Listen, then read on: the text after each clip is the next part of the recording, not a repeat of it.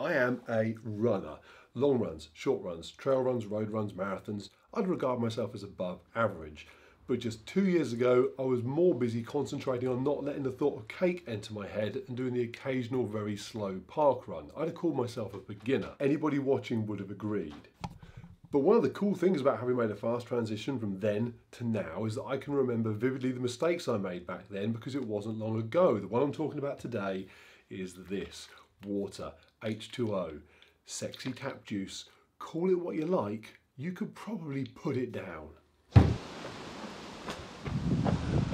When I did those early park runs, I carried water, litres of water. I've done 50-kilometre ultra marathons since with less water. And I know I'm not alone, because the best-selling water bottle at my local sports shop is still that daft one with the hole in it to carry the thing. It's ridiculous. I had 3 of them.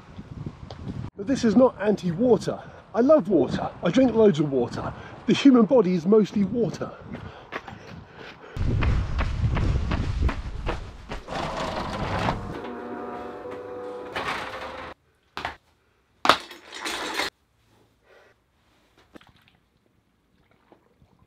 It's just that the average new runner probably doesn't need to be carrying as much water as they tend to, perhaps no water. If you're hydrating properly, which you certainly should be doing, it's that water already in your system. That's what will sustain you through a short run. It's not the couple of gulps you just took that's now sloshing around in your stomach from 2 minutes ago. And if you're thinking, this all sounds rubbish, I always carry 3 litres and a fast-acting electrolyte mix because I do hill sprints in the Mojave Desert. Yeah, well done. You probably do need to carry some water then. You're also not new, you're not a beginner, you're not average, you're not normal, not very constructive. It's as useless information as something I saw recently on Facebook. Somebody had posted on a Facebook group for a local 10K, is there going to be a water table at that race? Because they were worried with the coronavirus rules they wouldn't be allowing one. Somebody else had chipped in and said, don't need one. Elite athletes don't need to stop for water. You don't see Kipchoge stopping for water all the time on a marathon. No, you don't. Probably wasn't Kipchoge asking the question on a Facebook group for the Slough 10K or whatever it was. So back to beginners, hydrate properly. If you're not sure how, Google it. Have a bottle on your desk at work, have a bottle in the car, carry a bottle with you all the time. Before you go running, hydrate in advance. That is how to sustain yourself for a short period of exercise like a park run. But there is a problem with this useful information. You are going to ignore it, because I did. I read loads of information at the time that said I could be running up to 5, maybe even 10K, maybe even longer without the need of carrying water if I hydrated properly in advance. And I didn't buy it. I would tell myself, no, it's too hot out, then it would be cold, so I'd have too many layers on, so I'd be hot. Then I'd tell myself that I was bigger than most people, so I didn't get rid of heat as efficiently. I was like an elephant without the surface area ears. I had every excuse going. Here's what happened for me. Very slowly, as I got better at running, I got more comfortable with trying new things. I would try running further, I would try running faster, and ultimately I tried running without water. One day I did a 10K race, I didn't take water, I grabbed a sip at the aid table halfway around and I hit a new personal best. Couldn't believe it. Probably because I wasn't lugging my own personal aquarium around with me. So that realization that you can run without water and the understanding of when you should run with water, both of those things just come over time as you get more confident. For example, today's run was 10K, 45 minutes dead pretty much. Typical October day in the UK. It was raining, so I didn't need any water. That pace, that speed without fluids 2 years ago, I would have regarded all of those aspects as completely impossible. You might as well have asked me to hold my breath the entire time.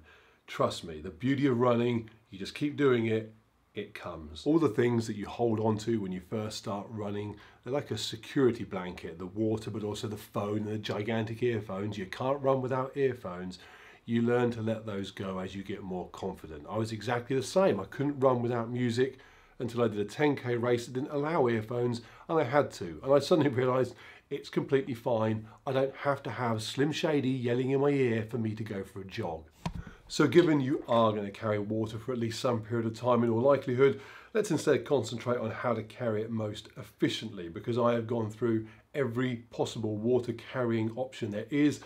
I have a pretty extensive selection of options still available to me. You know what, before we go through how I carry water now, let's just go over why not a bottle in the first place. Running is a whole body exercise.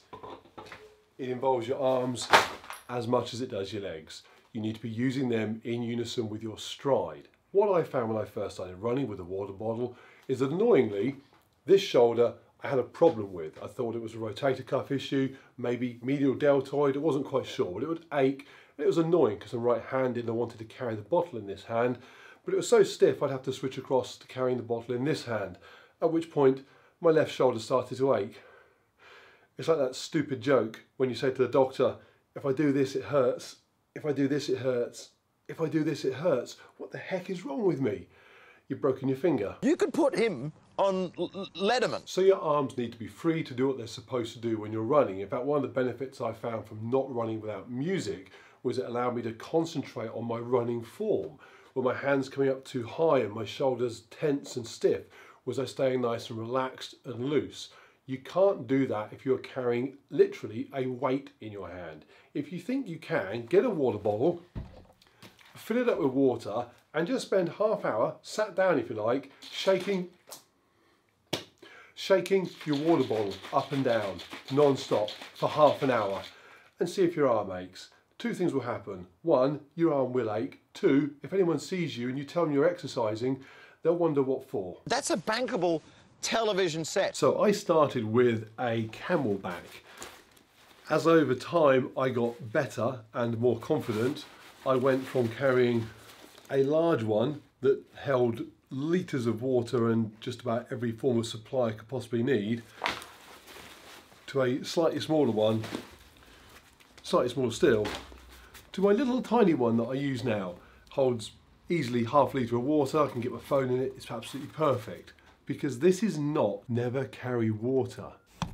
If I'm out for over an hour or it's really hot or I'm going to be doing some really hard paced stuff, I will happily take water with me. I've even taken it on races.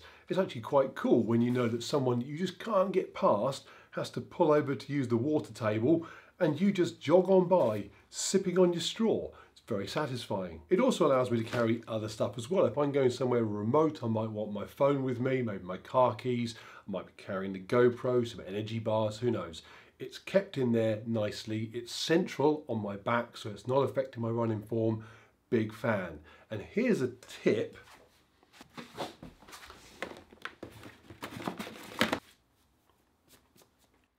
As you get better, you might find that you're filling up your water bladder less, especially if you start off with a gigantic one like this.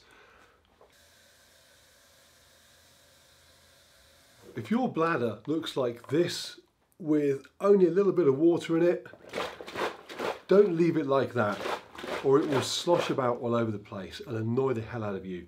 Tip it upside down, open the valve, and bleed the air out until there is water and nothing else, and then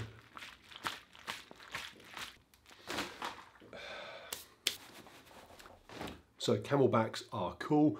If you wear one, you'll look a bit different to most because most people don't use them, but don't worry about that. You'll just look over-equipped rather than inexperienced.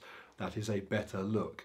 In fact, if you've got kids, perfect. Get yourself one of those buggies that looks like the A-Team built it. Slap on some Oakleys, chuck some snacks in there for the kids and go parent. You'll look like a badass cross between a running Robocop and Mrs. Doubtfire. Or I wear a belt. From today's run. Most of the time nowadays, if I'm running from the house and there's a reason why I might need to take water with me, for a hot day for example, I will use a belt. It is my preferred option. The downside is I've gone through about 18 of these different things to find one that didn't rub, felt comfortable, fitted properly. Having got there though, this is now my go-to device for when I'm out and about and I need to carry bits with me, whether it's water, stick the GoPro in it like I did today, my phone, my house keys, whatever it might be. Also, if I'm running shirtless, it doesn't mess up my tan lines like the Camelbak does.